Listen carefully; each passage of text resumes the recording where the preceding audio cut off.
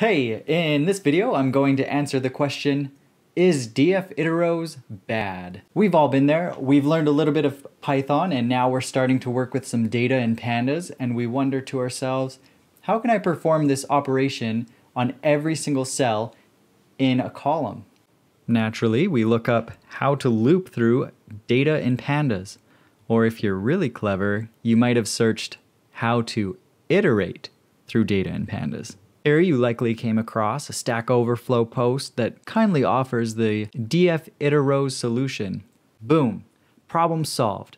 And like most busy analysts, scientists, and coders, you copy and paste the solution and move on to solving your next problem.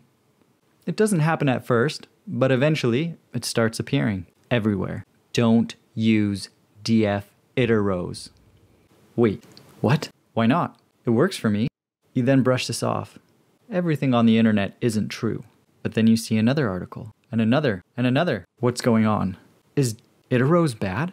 Wicked? Evil? A sin? Well, no. Iterrows isn't exactly a sin, nor is it inherently bad. It's just bad the way most of us are using it. That's why you just shouldn't. Just don't. Say no to iterrows.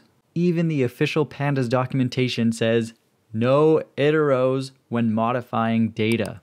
Why then is everybody telling us not to use iterrows? One of the most frequently cited reasons is because it's slow. Like, think tortoises, molasses, sloths. If you only work with large data sets and speed never really is a problem, then can I just use df.iterrows? Well, there are other complications as well. For reason number 2, let's look at an example. So the problem with using iterrows is it doesn't preserve the data type. So I'm going to import pandas here, and we have a data frame here with integers and floats. So one column of integers, one column of floats. We're going to use df.iterrows to display the data here.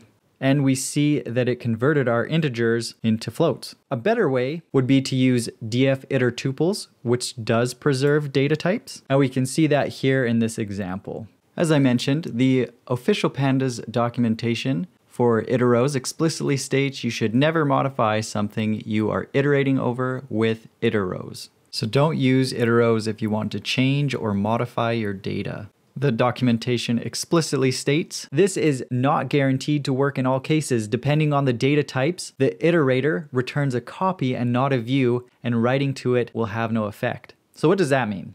Let's look at an example of how this works. When our data frame has heterogeneous data types, which is just a fancy way of saying data types that are different, df.iterrows will perform the changes on a copy of the data frame. What that means is it duplicates the original data frame and leaves that data frame untouched.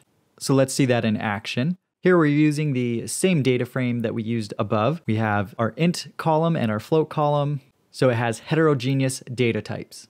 If we use a for loop to add 1 to our df.iterrows, we'll see that our data frame didn't actually change. The reason this happens is because when we use df.iterrows, when our data frame has different data types, it will make a copy of our data frame.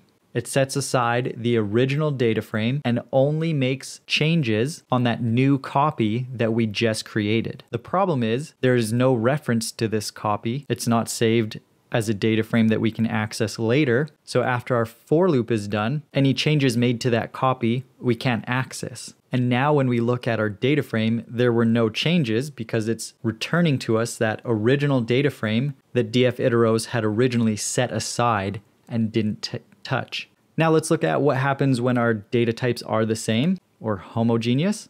So in this instance, df.iterrows will return a view of our original data frame, meaning that it will actually use that original data frame to make modifications. So here I'm just changing our int column to floats.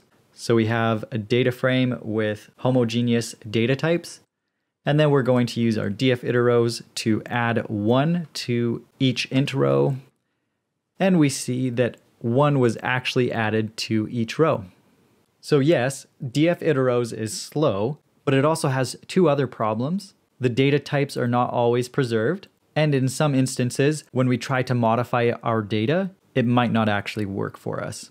If I've convinced you not to use df.iterrows anymore, you can check out this video over here that discusses alternatives to the iterrows method.